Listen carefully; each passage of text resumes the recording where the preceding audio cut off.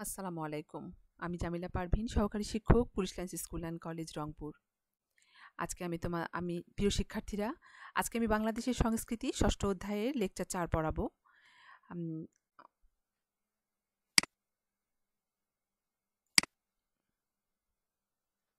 ছবিটা কিসের দেখা যাচ্ছে? আমি কালকেও তোমাদেরকে আমি যখন গত লেকচার বা গত পাঠ যখন পড়িয়েছি, অর্থাৎ বাংলাদেশের সংস্কৃতির যখন পাঠ ১, ২, ৩ ও ৪ পড়িয়েছি, তখন আমি তোমাদেরকে কিছু ছবি দেখিয়েছি।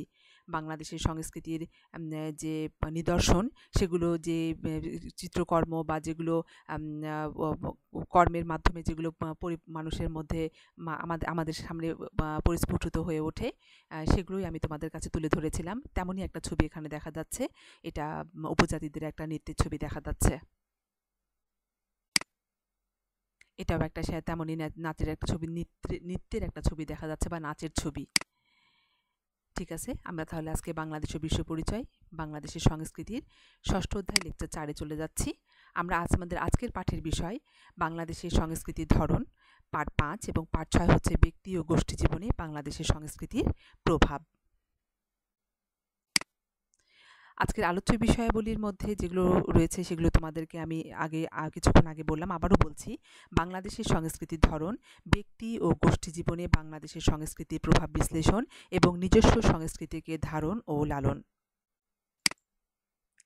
আজকের পাঠের আমাদের শিক্ষণফল সেগুলো হচ্ছে বাংলাদেশের সংস্কৃতির ধরন ব্যাখ্যা করতে পারবো, ব্যক্তি ও গোষ্ঠী জীবনে বাংলাদেশের সংস্কৃতির প্রভাব বিশ্লেষণ করতে পারবো এবং নিজস্ব সংস্কৃতিকে ধারণ ও লালন করতে পারবো। ছবিটা কিসের? ছবিটা কিসের? ছবিটা নাচের ছবি। নাচেরই তো ছবি মনে হচ্ছে, দেখে দেখো।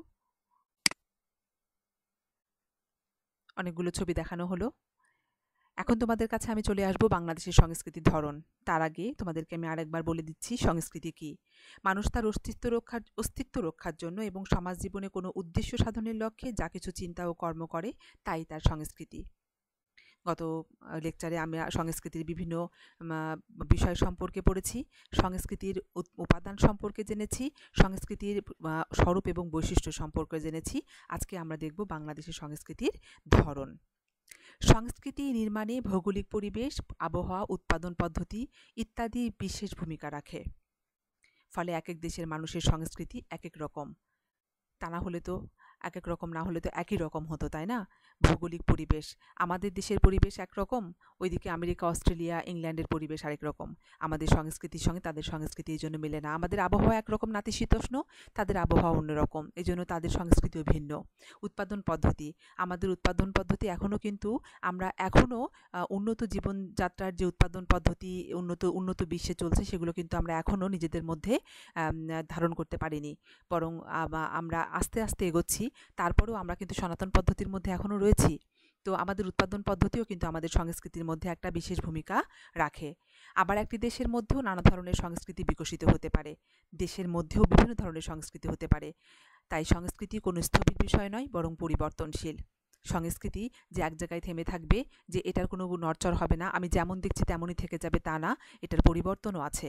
সংস্কৃতির সবটাই বদলে যায়, তা কিন্তু নয়। আমি পরিবর্তনের কথা বললাম, আবার পরবর্তীতে বলছি যে সংস্কৃতি সবটাই বদলে যায়, তা কিন্তু নয়। এ কথাটাও তেমন সত্য। সংস্কৃতির কিছু প্রধান দিক দীর্ঘ সময় অপরিবর্তনীয় থেকে যায়। দীর্ঘ সময় অপরিবর্তন থেকে যায়, যেমন ধরো আমাদের সংস্কৃতি, আমরা মাছে ভাতে বাঙালি।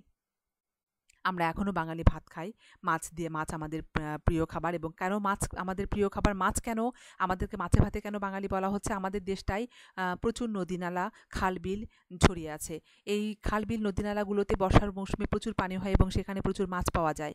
আর এই মাছ আমাদের আমাদের খাদ্যের যে খাদ্য সংস্কৃতির সঙ্গে খুব ভালোভাবে জড়িয়ে আছে। এই যে সংস্কৃতিটা, এটা কিন্তু অপরিবর্তনীয়। ঠিক তেমনই যখন পহেলা বৈশাখ আসে, তখন আমাদের সেই পান্তা ইলিশ আমাদের জাতীয় মাছ। পান্তা ইলিশের আমাদের বাঙালি জাতীয়তাবোধ তখন আমাদের জেগে ওঠে। সেটাও আমাদের একটা অপরিবর্তনীয় সংস্কৃতি। এই জন্য বললাম সংস্কৃতি কিছু দীর্ঘ সময় অপরিবর্তনীয় থেকে যায়, আবার তার কালের বিবর্তনে সেটা কিন্তু পরিবর্তনও হয়ে যায়।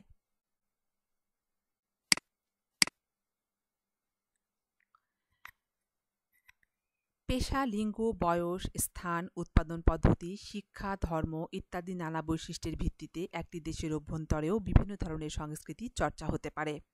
যেমন গ্রামীণ সংস্কৃতি ও শহুরে সংস্কৃতির মধ্যে পার্থক্য রয়েছে। আসলে কিন্তু দেখো, আমাদের গ্রামীণ জীবন এবং শহুরে জীবনের মধ্যে অনেক পার্থক্য আছে। আজও তুমি গ্রামে যাও, গ্রামে গেলে গ্রামের গন্ধ, মাটির গন্ধ, গ্রামের মানুষের সাধারণ জীবনযাত্রা, সেই গ্রামীণ সংস্কৃতি আমাদের মনকে মোহিত করে। আমরা এখনও কিন্তু গ্রামে গেলে আমাদের মনটা অন্যরকম নরম হয়ে যায়। শহরের সংস্কৃতির মধ্যে একটা অন্যরকম যান্ত্রিক বা যান্ত্রিকতা রয়েছে, যেখানে তুমি চাইলেই বুক ভরে শ্বাস নিতে পারবে না। সেখানে যান্ত্রিক যান্ত্রিক যেহেতু জীবন, বাস, ট্রাক, বিভিন্ন কলকারখানার ধোঁয়া, এগুলোর ধোঁয়া আমাদের পরিবেশটা, শহুরে পরিবেশটাকে সবসময় একটা অন্যরকম যান্ত্রিকতার গন্ধের মধ্যে রেখে দেয়। তো গ্রামে যখন আমরা যাই তখন একটা সজীবতা আমাদেরকে ঘিরে বসে। গ্রামের অবাধ অবাধ অবারিত ধানের ক্ষেত, অবারিত ফসলের ক্ষেত, সবজির ক্ষেত, পুকুর ভরা মাছ, বাগান, তারপরে ফলের বাগান। গ্রামের বাড়িগুলো খুব সুন্দর, গোছানো। ওদের বাড়ি, ধানের গোলা, গরু গোয়াল ঘর, বিভিন্ন বিষয়গুলো খেয়াল করলে গ্রামের সংস্কৃতিটা আমার কাছে খুবই মনোমুগ্ধকর মনে হয়। গ্রামের ভৌগোলিক পরিবেশে থাকে পুকুর, নদীনালা, খালবিল, পাহাড় পর্বত, সমুদ্র, দিগন্ত বিস্তৃত মাঠ ইত্যাদি। কৃষি, মৎস্য চাষ, নৌকা চালানো ইত্যাদি পেশা গ্রামের সংস্কৃতি নির্মাণে ভূমিকা রাখে। বাংলাদেশের প্রধান খাদ্য ভাত, মাছ এখনও গ্রামের খাদ্যাভ্যাসের অবিচ্ছেদ্য অংশ। শুধু গ্রামের না, এ কথাটা এখানে শুধু গ্রামের ক্ষেত্রে বলেছে তা না, এটা আমাদের বাঙালিদের জন্যই আমাদের বাঙালিদের খাদ্যাভ্যাসের অবিচ্ছেদ্য অংশ, যেটা আসলে অপরিবর্তনীয়। আমরা হয়তো নিজেদের প্রয়োজনে পোলাও খাই, মাংস খাই, চাইনিজ খাচ্ছি, আরও বিভিন্ন ধরনের খাবার খাচ্ছি, কিন্তু মাছ ভাত যখন আমরা খাই তখন কিন্তু আমরা সত্যিই বাঙালি হয়ে যাই মাছ ভাত সামনে দেখলে। এখনও দূরের কোনো দেশে বা অন্য কোনো ভিন্ন দেশে গেলেও 2-1 দিনের থাকার পরে হঠাৎ মনে হয় যদি মাছ দিয়ে ভাত খেতে পারতাম তাহলে আমার মনটা জুড়িয়ে যেত। যতই কোরমা পোলাও খাই না কেন, মাছে ভাতে আমরা বাঙালিয়ানা সেখানে গিয়েই প্রকাশ পাই। জারিসারি, বাউল, ভাওয়াইয়া, ভাটিয়ালি, মুর্শিদি, বারমাসা, গম্ভীরা ইত্যাদি নানা আঞ্চলিক গানে ফুটে ওঠে গ্রামের মানুষের হাসি কান্না। জারি সারি, এই গানগুলো গ্রামের মানুষের আত্মজীবনী, তাদের নিজেদের জীবন থেকে নেওয়া কাহিনী নিয়ে এই গানগুলো গাওয়া হয়ে থাকে। বাউল গান করে যায় গ্রামের জীবন নিয়ে, তার কষ্টের বিভিন্ন অভিজ্ঞতা নিয়ে, গ্রামীণ সংস্কৃতির বিভিন্ন আনন্দ বেদনা নিয়ে। ভাওয়াইয়া গানগুলো, ভাটিয়ালি, মুর্শিদি গান, বারমাসা গান, এই গানগুলো এভাবে গাওয়া হয়। গম্ভীরা হচ্ছে আমাদের চাঁপাইনবাবগঞ্জ জেলার খুব নামকরা একটি, মানে কি বলবো, এটা হচ্ছে পালাগানের মতোই। গম্ভীরা আমার খুব পছন্দের, এবং এই গম্ভীরার মাধ্যমে আমরা টিভিতেও কিন্তু গম্ভীরা যেভাবে উপস্থাপন হতে দেখি, বিভিন্ন টপিক্সের মাধ্যমে বিভিন্ন বিষয় নিয়ে এই গম্ভীরা উপস্থাপিত হয়ে থাকে। মানুষকে সচেতনতামূলক বিভিন্ন তথ্য দেওয়ার জন্য কিন্তু গম্ভীরা উপস্থাপন করা হয়ে থাকে। এই গম্ভীরা কিন্তু আমাদের চাঁপাইনবাবগঞ্জ এলাকার, রাজশাহী বিভাগের চাঁপাইনবাবগঞ্জ জেলার খুব বিখ্যাত একটি গান। গ্রামের মেলায় ও বিভিন্ন অনুষ্ঠানে পালা গান, যাত্রা গান, কবি গান, কীর্তন গান, মুর্শিদি গান প্রভৃতির আয়োজন আধুনিক কালেও গ্রামের অনন্যতা বজায় রেখেছে। এই যে আধুনিক বিশ্বায়নের যুগে, আধুনিক এই যুগে, এই শহুরে জীবনেও কিন্তু আমরা এই ছোঁয়াগুলো থেকে দূরে থাকি। গ্রামে গেলে আজও কিন্তু এই গানগুলো, পালা গান, যাত্রা গান, এগুলো শোনা যায়। অন্যদিকে শহরের ভৌগোলিক পরিবেশ, পেশা, যান্ত্রিক জীবন ইত্যাদি গড়ে তুলেছে শহুরে সংস্কৃতি। তোমাদেরকে আমি শুরুতেই বললাম যে যান্ত্রিক জীবন, যে জীবনটা থেকে আমরা একটু স্বস্তির নিঃশ্বাস ফেলার জন্য আমরা কোথায় চলে যাই? গ্রামে চলে যাই। বাংলার চিরায়ত সংস্কৃতির পাশাপাশি এখানে প্রবেশ করেছে আধুনিক দালান কোঠা, প্রচুর কলের গাড়ি ইত্যাদি। কলের গাড়ি মানে কি? বাস, ট্রাক, বিভিন্ন যানবাহন, এগুলোই এখন চলছে। বিশ্বায়নের প্রভাব শহরে বেশি। বিশ্বায়নের প্রভাবটা বলতে এখানে যেটা বোঝানো হয়েছে, বর্তমানে শহর এলাকার জীবনধারা বিশ্বায়নের নানা উপাদান দ্বারা প্রভাবিত হচ্ছে। এর ফলে বিশ্বের বিভিন্ন প্রান্তের মানুষের সাথে যোগাযোগ বৃদ্ধি পেয়ে সমগ্র বিশ্ব গ্রামে পরিণত হচ্ছে। তাই তো, বিশ্বের সাথে মানুষের যোগাযোগ বৃদ্ধির মাধ্যম হিসেবে বর্তমান সময়ে ইন্টারনেট ব্যবহৃত হচ্ছে। তাহলে যে বিশ্ব গ্রামে পরিণত হয়েছে বলা হচ্ছে, সেটা কিসের মারফত? সেটা হচ্ছে ইন্টারনেটের বদৌলতে। এর ফলে মানুষ ঘরে বসেই বিশ্বের বিভিন্ন প্রান্তের মানুষের জীবন আচরণ সম্পর্কে জানতে পারছে, আর শহুরে সমাজে এই সুযোগটাই বেশি। এই যে ইন্টারনেটের মাধ্যমে সারা বিশ্বের মানুষের বিভিন্ন কার্যক্রম, তাদের চলাফেরা, তাদের চিন্তাধারা, তাদের খাদ্যাভ্যাস সব কিছু আমাদের শহুরে জীবনটাকে প্রভাবিত করছে। শহরের মানুষগুলো বিশ্বায়নের এই দিকটাকে নিজের মধ্যে লালন করতে গিয়ে নিজের চিরায়ত বাঙালি সত্তাকে অনেক ক্ষেত্রে হারিয়ে ফেলছে, যার কারণে বিশ্বায়নের প্রভাব শহরে বেশি দেখা যায়। আমাদের গ্রামগুলোতেও কিন্তু এখন ইদানিং এই বিষয়গুলো চলে গিয়েছে, কিন্তু তবুও গ্রামের যে সজীবতা, সেটা হয়তো কখনোই বিলীন হয়ে যাবে না, সেটা সব সময়ের জন্য থেকে যাবে। একইভাবে বিভিন্ন পেশার মানুষ গড়ে তোলে বিভিন্ন সাংস্কৃতিক ধারা। বিভিন্ন পেশার মানুষ, আমাদের এই দেশটাতে বিভিন্ন দেশের মানুষের বসবাস, বিভিন্ন পেশার মানুষের বসবাস। যেমন গ্রামে রয়েছে কৃষক, জেলে, তাঁতি, কামার, কুমার, ঠিক তেমন শহরে রয়েছে শিক্ষক, তারপরে ধরো শিক্ষক, বড় অফিসের কর্মকর্তা, কর্মচারী, ইঞ্জিনিয়ার, ডাক্তার, আরও বিভিন্ন ধরনের পেশাজীবী লোকজন রয়েছে, যারা তাদের নিজস্ব পেশার দিক থেকে নিজস্ব সংস্কৃতিকে গড়ে তুলেছে। উৎসব পার্বণ পালনে নিম্নবিত্ত, মধ্যবিত্ত আর উচ্চবিত্তের মধ্যে পার্থক্য লক্ষ্য করা যায়। নারী পুরুষের পোশাক, জীবনাচার, চিন্তাভাবনার মধ্যেও পার্থক্য রয়েছে। উৎসব পার্বণ অর্থাৎ ঈদ বলো, তারপরে নববর্ষ বলো, আরও বিভিন্ন ধরনের উৎসব বলো, এই উৎসবগুলোতে হিন্দুদের পূজা পার্বণ বলো, আরও উৎসবগুলোতেও কিন্তু আমাদের নিম্নবিত্ত, মধ্যবিত্ত আর উচ্চবিত্তের মধ্যে যে পার্থক্যগুলো দেখা যায়, সেগুলো হচ্ছে পোশাকের মাধ্যমে, নিজেদের চালচলন, আচার আচরণের মাধ্যমে, এবং অনেকটা খাদ্যাভ্যাসের মধ্যেও রয়েছে। আদিকাল থেকেই বিভিন্ন ভাষাগোষ্ঠীর শব্দভাণ্ডারের সমন্বয়ে গড়ে উঠেছে আমাদের ভাষিক সংস্কৃতি। ভাষিক সংস্কৃতিটা কি? দেখো, অস্ট্রো এশীয়, দ্রাবিড়ীয়, তিব্বতী, বর্মী, ইন্দো ইউরোপিয়ান ইত্যাদি নানা ভাষা পরিবার মিলে তৈরি হয়েছে আমাদের ভাষারীতি। পরবর্তীকালে ওলন্দাজ, পর্তুগিজ, ফরাসি, ইংরেজ, ঔপনিবেশিক শাসকদের কাছ থেকেও আমাদের ভাষা গ্রহণ করেছে অনেক শব্দ ও রীতি। আমি তোমাদের পার্ট 3 যখন পড়াচ্ছি, মানে সব লেকচার 3-এও কিন্তু আমি এই বিষয়গুলো উল্লেখ করেছি, যে আমাদের এই উপমহাদেশ, অর্থাৎ ভারত উপমহাদেশ, আমাদের বাংলাদেশ তো আগে বাংলাদেশ ছিল না, সেটা তো তোমরা সবাই জানো, সেটা ছিল ভারত উপমহাদেশ। এই সময়ে আমরা বিভিন্নভাবে বিভিন্ন জাতির দ্বারা শোষিত হয়েছি, বিভিন্ন জাতি আমাদের উপর রাজত্ব করে গেছে। তো তাদের মধ্যে অস্ট্রো এশীয়, দ্রাবিড়ীয়, তিব্বতী, বর্মী, ইন্দো ইউরোপীয় এই ভাষাভাষী লোকজন বিভিন্ন সময় আমাদের দেশে এসেছে, এবং তাদেরই ভাষাগুলো আমাদের দেশে বিভিন্নভাবে মানে চর্চা হতে হতে থেকে গেছে। পরবর্তীকালে, অর্থাৎ এরপরে আর যারা এসেছিল আমাদের শাসন করতে, অর্থাৎ ওলন্দাজরা, পর্তুগিজরা, ফরাসিরা, ইংরেজরা, এই ঔপনিবেশিক শাসকদের কাছ থেকেও আমাদের ভাষা, বিভিন্ন ধরনের ভাষা শব্দ গ্রহণ করেছে, এবং এই শব্দগুলো আমাদের ভাষার মধ্যে যুক্ত হয়ে আমাদের ভাষাটাকে একটা প্রাঞ্জলতা দান করেছে, একটা উচ্ছলতা দান করেছে, একটা সজীবতা দান করেছে। আমরা কিন্তু সংকর জাতি, আমরা সংকর জাতি। আমাদের এই সংকর জাতির মধ্যে আমাদের সংকর ভাষাভাষীও দেখা যায়। অর্থাৎ সংস্কৃতি ভাষা থেকেও আমার সংস্কৃতি অর্থাৎ সংস্কৃত যে ভাষা, সেই ভাষা থেকে আমাদের ভাষা ধীরে ধীরে কিন্তু এই বাংলা ভাষায়, বাংলা ভাষা থেকে বাংলা ভাষাতে রূপান্তরিত হয়েছে। তো ভাষার দিক থেকেও কিন্তু আমাদের সংস্কৃতি অনেক উন্নত, অনেক উন্নত, অনেক শক্তিশালী। ঠিক আছে, এবার আমরা চলে যাব পার্ট 6, ব্যক্তি ও গোষ্ঠী জীবনে বাংলাদেশের সংস্কৃতির প্রভাব। আমাদের সংস্কৃতি আমাদের জীবনে কেমনভাবে প্রভাব বিস্তার করে সে সম্পর্কে আমরা বিভিন্নভাবে জেনেছি, কিন্তু এখন আরও বিশদভাবে জানব। ব্যক্তি ও গোষ্ঠী জীবনে সংস্কৃতি বিশেষ প্রভাব বিস্তার করে। সংস্কৃতি মানুষের মধ্যে বিশ্বাস, ধারণা, আদর্শ ও মূল্যবোধ জাগিয়ে তোলে এবং ব্যক্তির আচরণকে নিয়ন্ত্রণ করে। সংস্কৃতি গোষ্ঠী জীবনের সাথে পারস্পরিক সহযোগিতা, সহমর্মিতা ও নির্ভরশীলতা শিক্ষার মাধ্যমে সমাজকে সুসংহত ও সুশৃঙ্খল করে তোলে। সংস্কৃতি ব্যক্তিকে রুচিশীল মার্জিত করে, ব্যক্তির বিকাশকে সহজ করে। কতগুলো বিষয় এখানে উঠে আসছে, একটা একটা করে আমি এখানে সমাধান দিই। দেখো, ব্যক্তি ও গোষ্ঠী জীবনে সংস্কৃতি বিশেষ প্রভাব বিস্তার করে। তোমার নিজের দিক থেকেই খেয়াল করে দেখো, তুমি যে জীবনধারা বা যে জীবনে তুমি তোমার যে পারিবারিক জীবনযাত্রা, সেটা আর তোমার আশেপাশে যারা রয়েছে তাদের থেকে তাদের জীবনযাত্রা এক না। হয়তো তোমার পরিবার শিক্ষিত, তোমার পরিবার ও বেশি শিক্ষিত,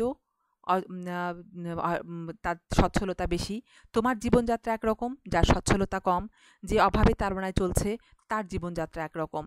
এই যে গোষ্ঠী জীবনে সংস্কৃতির প্রভাব, তুমি চাইলেই তোমার মধ্যে শহুরে সংস্কৃতির সব রকমের উপাদানগুলো তোমার মধ্যে ধারণ করতে পারছো, কিন্তু যার সেই সুবিধাগুলো নেওয়ার ক্ষমতা নেই, সে কিন্তু তা পারছে না। আজকে ইন্টারনেটের এই যুগে আমি ঘরে বসে তোমাদেরকে অনলাইনে ক্লাস নেওয়ার মাধ্যমে আমার জ্ঞান তোমাদের মধ্যে ছড়িয়ে দিতে পারছি, কিন্তু যে এই সুবিধা থেকে বঞ্চিত, যার এই ইন্টারনেট পর্যন্তটুকু ব্যবহার করার ক্ষমতা নেই, সে কি পারবে আমার এই সুযোগটুকু গ্রহণ করতে? পারবে না, সেখান থেকে সে বঞ্চিত হচ্ছে। সংস্কৃতি মানুষের মধ্যে বিশ্বাস, ধারণা ও আদর্শ, বিশ্বাস, ধারণা, আদর্শ ও মূল্যবোধ জাগিয়ে তোলে। যেহেতু বিশ্বাসটা কি, আমাদের ধরো সংস্কৃতি, আমাদের এই বাঙালি জাতিসত্তার যে সংস্কৃতি, আমরা প্রকৃতি নির্ভর, প্রকৃতির কাছে আমরা কি বলবো, আমরা প্রকৃতির কাছে নিরুপায়। আজ এই যে কোভিড-19, এই যে করোনা ভাইরাস, তার কাছে আমরা কত নিরুপায় একবার চিন্তা করো। আমাদের বিশ্বাস আল্লাহ একদিন এই করোনা ভাইরাসকে আমাদের মধ্যে থেকে দূরে সরিয়ে নিয়ে যাবে, আমরা আবার স্বাভাবিক জীবনে ফিরে আসব।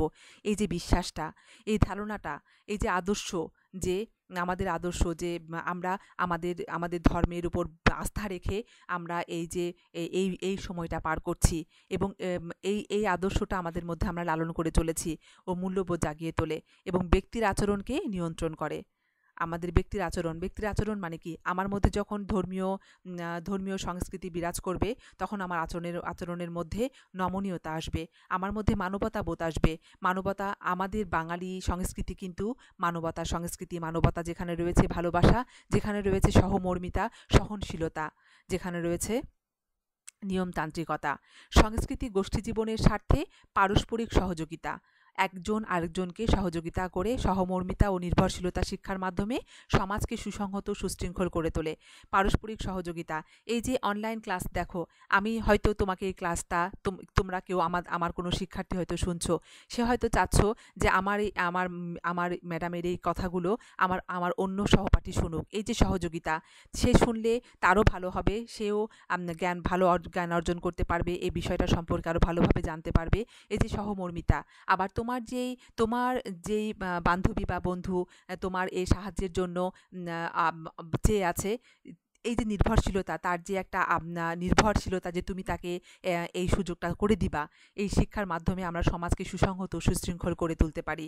সংস্কৃতি ব্যক্তিকে রুচিশীল ও মার্জিত করে। এটাও কিন্তু ঠিক যে আমরা শহুরে সংস্কৃতির মধ্যে থাকি, আমরা বিশ্বায়নের বিভিন্ন দিকগুলো নিজেদের মধ্যে লালন করি এবং রুচিশীল পরিমার্জিত একটা জীবনযাপনের কথা নিজে চিন্তা করি। এটা কিন্তু আমাদের সংস্কৃতির একটা ফল। ব্যক্তির বিকাশকে সহজ করে, ব্যক্তির বিকাশ অর্থাৎ আমার মনের বিকাশ, আমার জ্ঞানের বিকাশকে সহজ করে এই সংস্কৃতি। শিক্ষা যেহেতু সংস্কৃতির অংশ, তাই ব্যক্তির মধ্যে জ্ঞান অর্জনের স্পৃহা জাগায়। শিক্ষা বলা হয় জাতির মেরুদণ্ড, শিক্ষায় জাতির মেরুদণ্ড, আবার এই শিক্ষাই হচ্ছে সংস্কৃতির অংশ। সংস্কৃতির প্রত্যেকটা বিষয় আমরা শিক্ষা নিই, আমরা গ্রহণ করি নিজেদের মধ্যে, এবং সেটা অন্যের মধ্যে ছড়িয়ে দেই, সেটাই হচ্ছে শিক্ষা। তাই সংস্কৃতি ব্যক্তির মধ্যে জ্ঞান অর্জনের স্পৃহা জাগায়। জ্ঞান অর্জন মানে কি, আমি কোনো বিষয় সম্পর্কে জানলাম, সেটা সম্পর্কে আরও বেশি জানার আগ্রহ আমাকে এই সংস্কৃতি বাড়িয়ে দেয়। শিক্ষা অর্জনের মাধ্যমে ব্যক্তি নিজের ও নিজ সমাজের কল্যাণ সাধন করে। আমরা শিক্ষা অর্জনের মাধ্যমে, এই যে ইন্টারনেট পরিষেবা, এই যে বিশ্বায়নের এই প্রভাব আমরা নিজেদের মধ্যে বেশি করে গ্রহণ করছি, এবং কি করছি, সমাজের কল্যাণে কিভাবে আরও বেশি এটা আমরা আমাদের সমাজের কল্যাণে কাজ করাতে পারবো, সেই বিষয়ে সেটা কাজ করার জন্য কি করছি, এই শিক্ষা অর্জনের মাধ্যমে তা করে যাচ্ছি। শিক্ষা যেহেতু সংস্কৃতির অংশ, তাই সংস্কৃতি ব্যক্তির মধ্যে জ্ঞান অর্জনের স্পৃহা জাগায়। এই যে কথাগুলো বললাম, শিক্ষা অর্জনের মাধ্যমে ব্যক্তি নিজের ও নিজ সমাজের কল্যাণ সাধন করে। শুধু সমাজের না, নিজের এবং নিজ সমাজের কল্যাণ সাধন করে, অর্থাৎ সে যে সমাজে বাস করে সেই সমাজের কল্যাণ সাধন করে। এদেশের ব্যক্তি ও গোষ্ঠী জীবনে সংস্কৃতির প্রভাব অপরিসীম। ব্যক্তি ও গোষ্ঠী জীবনে সংস্কৃতির প্রভাব অপরিসীম। ব্যক্তি মানে কি, আমি নিজে, গোষ্ঠী জীবন, আমি যে সমাজে সমাজবদ্ধ হয়ে বসবাস করছি, সেই সেই গোষ্ঠী জীবন বা গোষ্ঠীবদ্ধ জীবন, সেখানে সংস্কৃতির প্রভাবটা অকল্পনীয়। যেমন বাংলাদেশের সংস্কৃতির প্রথা ও রীতি অনুযায়ী সন্তান মা বাবার প্রতি সম্মান দেখায়, দায়িত্ব পালন করে, না করলে সমাজ নিন্দা জানায়। এটি আমাদের সমাজের প্রত্যাশিত সংস্কৃতি। এভাবেই আমাদের সংস্কৃতি এদেশের মানুষের ব্যক্তিগত আচার আচরণকে নিয়ন্ত্রণ করে, দিক নির্দেশনা দেয়। আবার আমাদের বিভিন্ন ধর্মীয় উৎসবের মধ্য দিয়ে সামাজিক ঐক্য সুদৃঢ় হয়, সহযোগিতা, সহমর্মিতা ও মঙ্গল চিন্তা কাজ করে। আমরা বিভিন্ন ধর্মাবলম্বীর মানুষ এখানে মিলেমিশে বাস করি এবং একজন আরেক ধর্মের বিভিন্ন আচার অনুষ্ঠানের মধ্যে সামিল হই এবং তাদের সেই ধর্মীয় অনুষ্ঠান যেন সুষ্ঠুভাবে তারা পালন করতে পারে, সেজন্য আমরা তাদেরকে সহযোগিতা করি। এটাও কিন্তু আমাদের সংস্কৃতির একটা বিশাল দিক। বাংলাদেশের সংস্কৃতিতে বিয়ে একটি প্রধান পারিবারিক ও সামাজিক অনুষ্ঠান। এর মাধ্যমে দুটি পরিবারের মধ্যে আত্মীয়তার সম্পর্ক সৃষ্টি হয়। যে দুটো পরিবার হয়তো সম্পূর্ণ অপরিচিত ছিল, এই বিয়ের মাধ্যমে এই দুটো পরিবার কি হয়, আত্মীয়তার সম্পর্কে আবদ্ধ হয়ে যায়। বিয়ের অনুষ্ঠানকে ঘিরে যে সামাজিক বন্ধন তৈরি হয়, সেখানে সংস্কৃতির প্রভাব সুস্পষ্ট। বিয়ের মধ্যে হিন্দুদের বিয়ে মানে ধর্মীয় বিয়ের মধ্যেও কিন্তু ধর্মীয় বিষয়টা চলে আসে। যেমন ধরো, হিন্দুদের বিয়ের অনুষ্ঠান একরকম, মুসলমানদের বিয়ের অনুষ্ঠান একরকম, অর্থাৎ তাদের সংস্কৃতি কৃষ্টি কালচার একরকম, আমাদের সংস্কৃতি একরকম। আমাদের বিয়ের অনুষ্ঠানটা হয়ে থাকে খুবই ঘরোয়া পরিবেশে, খুবই সাদামাটা ভাবে। আবার কোনো যারা একটু বেশি আভিজাত্যপূর্ণ জীবন পার করে বা আভিজাত্যময় জীবন লালন পালন করে, তারা হয়তো এই বিয়ের অনুষ্ঠানকে অনেক বেশি চাকচিক্যময় করে তোলে। যারা পারে না, তারা তাদের মতো করে আয়োজন করে।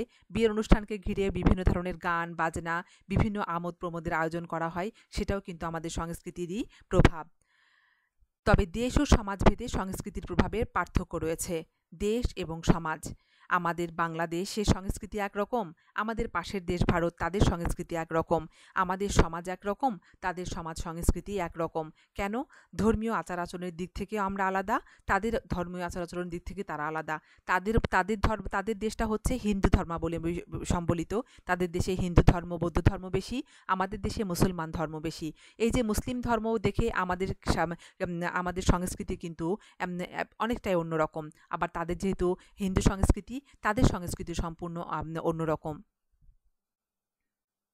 এটা একটা উদাহরণ মাত্র। বাড়ির কাজে যাওয়ার আগে আমি তোমাদেরকে কিছু কথা এখানে আর একটু সুন্দরভাবে বলতে চাই। সেটা হচ্ছে যে বৈচিত্র্যময় সংস্কৃতির চর্চা এবং পরিবর্তনের মধ্য দিয়ে আমরা সংস্কৃতিকে সামনের দিকে এগিয়ে নিয়ে যেতে পারি। বাঙালি সংস্কৃতির নিয়মিত চর্চা, অন্য সংস্কৃতি থেকে ভালো উপাদান সংগ্রহ কিংবা আমাদের নিজস্ব সংস্কৃতির পরিবর্তন করে আমরা আমাদের সংস্কৃতিকে সমৃদ্ধ করে তুলতে পারি। এরই পরিপ্রেক্ষিতে আমি তোমাদেরকে যে বাড়ির কাজগুলো দিব, সেটা হচ্ছে বাঙালি সংস্কৃতির প্রধান সুর কি ব্যাখ্যা করো। 2 নাম্বার, বাঙালি সংস্কৃতি সমৃদ্ধকরণে ক্ষুদ্র নৃগোষ্ঠীর ভূমিকা ব্যাখ্যা করো। 3 নাম্বার, বাংলাদেশের শহুরে সংস্কৃতির উপর বিশ্বায়নের ছাপ পড়েছে, উক্তিটি বিশ্লেষণ করো। আমরা কিভাবে সংস্কৃতিকে সামনের দিকে এগিয়ে নিয়ে যেতে পারি, যে কথাগুলো আমি তোমাদেরকে এখনই বললাম। আমরা কিভাবে, এখানে কথাগুলো আমি তোমাদেরকে আরেকটু ভালোভাবে বলে দিই। আমরা কিভাবে সংস্কৃতিকে সামনের দিকে এগিয়ে নিয়ে যেতে পারি, কিভাবে পারি? বাঙালি সংস্কৃতি কী করতে পারি? নিয়মিত চর্চা, অন্য সংস্কৃতি থেকে ভালো উপাদান সংগ্রহ কিংবা আমাদের নিজস্ব সংস্কৃতির পরিবর্তন করে আমরা আমাদের সংস্কৃতিকে সমৃদ্ধ করে তুলতে পারি। কিভাবে মানুষের মধ্যে সংস্কৃতির ধারণা জন্ম নিয়েছে? এই প্রশ্নের উত্তরগুলো খুব সুন্দর করে তৈরি করবে নিজেদের মতো করে। আর যদি কোনো সমস্যা হয়ে থাকে তাহলে অবশ্যই আমাকে জানাবে। ধন্যবাদ। আজকের লেকচার আমি এখানেই শেষ করছি। পরবর্তী বা অন্য কোনো অধ্যায় নিয়ে আবার পাঠে আসব। ধন্যবাদ সবাই।